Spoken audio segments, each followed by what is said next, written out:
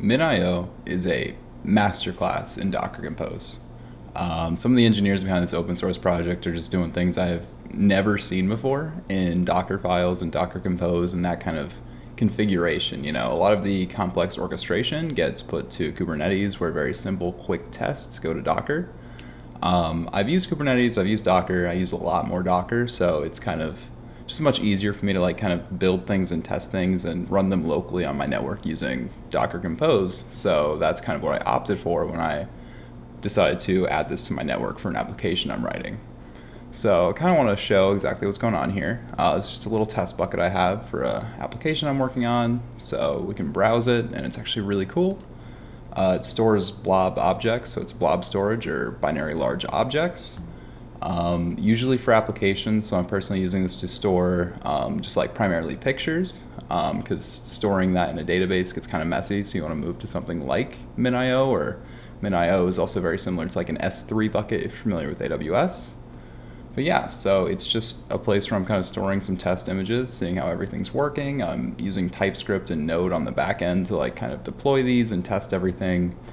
And when I was actually going to add this to my network to kind of get that DevOps configuration going for it, which is, you know, my jam, I was amazed by the Docker Compose. So that's just a brief intro. Again, it's just like a local version of like an S3 bucket or any kind of blob storage. It's on Google Cloud, it's on Azure, it's on Amazon. They all kind of have their own proprietary solutions, but Minio is going to be that open source public one. Of course, you can run in the cloud, but the benefit is you don't have to, and you don't have to pay for it. You can just kind of throw it on whatever server you're kind of having in your house, whether it's like a spare laptop or what have you.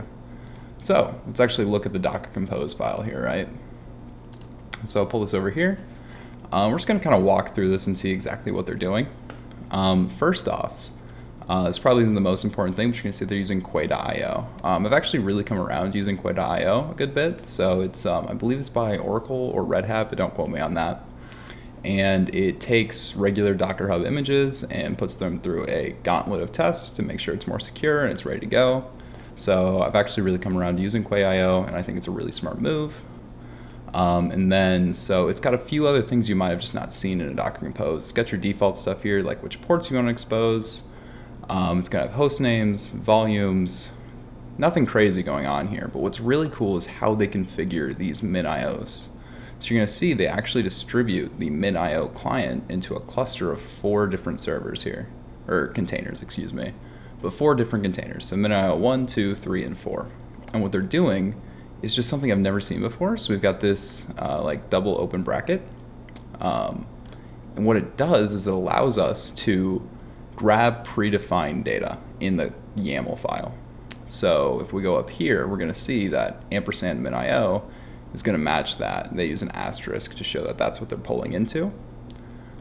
So since we have 4 containers all doing the same thing relatively, what we can do is we can predefine what they're going to do ahead of time, so we don't have to write. Let's see, this is only 75 lines. If we actually added all of this manually, it'd be probably 150, maybe 130. And then of course it'd be more error prone, because typing something out 4 times, you're more likely to make a mistake than if you type it out once and just verify it, right? So what they're able to do is just kind of hook into all of these. And not only that, but they're able to add some specific commands. So depending on which image you're on, depends on exactly what the server console address is going to be, which is really cool.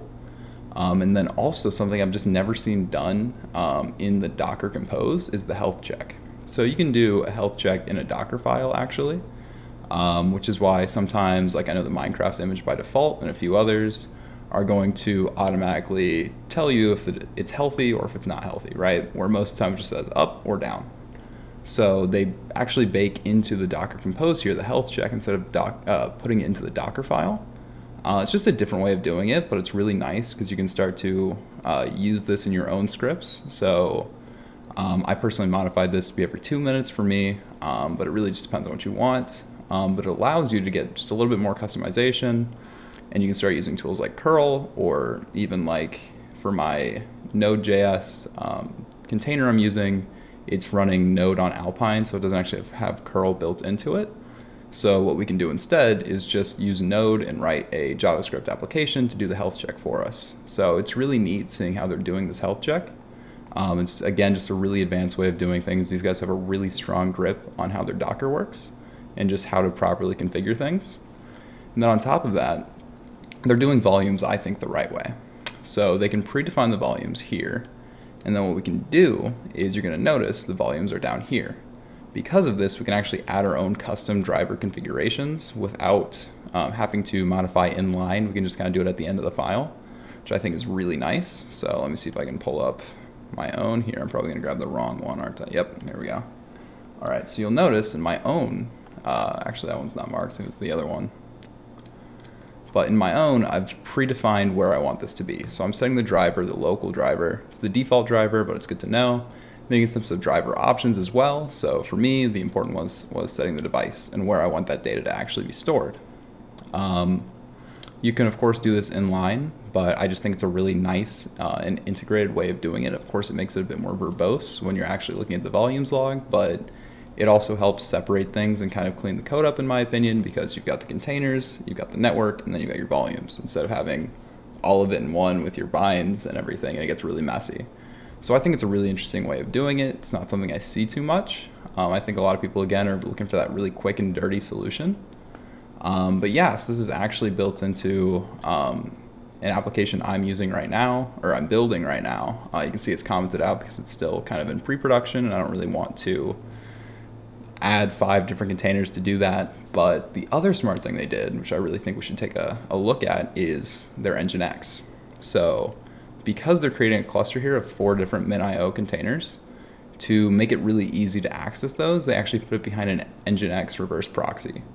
So what that allows us to do here is we're actually not exposing any ports. Everything's just connected through the same network, and that we can then take that and just actually create an nginx.conf file and serve everything based on its location and how Nginx believes it should be configured, which of course is just predefined. So if we go back a directory, we can see the nginx.conf here, and you can see we're calling the servers by the names we just defined in the host name for the Docker Compose.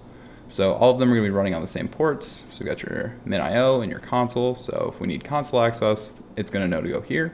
And if you want the actual server access, we're going to go here. So it's just really interesting. This isn't a crazy long video or anything, but I definitely recommend giving a look at Minio. And if you are interested in blob storage, I think it's a really beneficial skill to have. I don't think it's that complicated to learn. This is a really great way to test it on your own home network, or if you have Docker running on your desktop, you could easily throw it on there. So hopefully you learned something. I sure did. See you guys in the next one. Thank you.